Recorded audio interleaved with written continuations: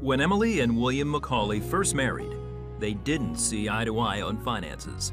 I didn't want him to keep buying stuff until he was out of debt with other things. We would argue a lot about all different kinds of finance problems. He knew that that's what I did with my money was, give 10% to the church. I was a waitress, so I took if I made $80, I took $8 and would set at my drawer until Sunday when I would go to church. When we first got married, we both had our own checking accounts anyway, so we just kind of kept going. This is her money, this is my money. She did what she did with hers, and I did what I did with mine. The couple bought a working farm near Lexington, Kentucky, and William started an excavation business. Emily worked as a medical billing specialist. Most of my debt we started off with came from buying the equipment to start out excavating. That business is kind of high cost to entry. You gotta spend money to make money is his mentality on things. I also think that God's gonna provide if we're doing the right thing with our money. It didn't take long to snowball a lot of money together in debt. It did strain our marriage. It was tough. William and Emily continued to have separate bank accounts, but Emily tithed faithfully from hers. Her expenses never did exceed what she had in her account, and she was always able to save money. And I could run 6 or 7 days a week and never could get ahead. After the birth of their first child, William asked his wife to consider being a full-time mom. She agreed, but under one condition.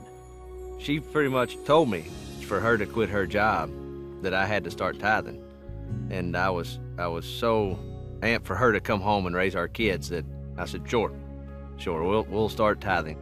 Soon, God began to bless their business. Instead of having a day or two long jobs, we were there for months. So all our jobs were getting longer and better paying jobs. Checks just showed up. Now nearly all of their debts are paid off, and William is sold on the principle of tithing. Well, I've probably turned 180 from where I started. I was trying to pay my bills first before I give the money to the church.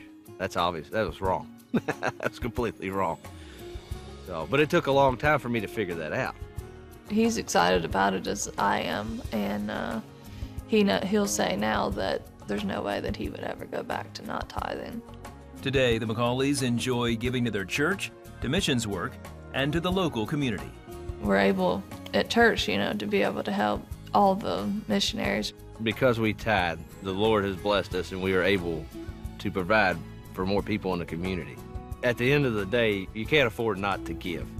It's not worth it. You see people every day that is working night and day, working so hard, and you just want to sit down and tell them, like, look, if you just knew that if you would give 10% to the church, that things would drastically change for you.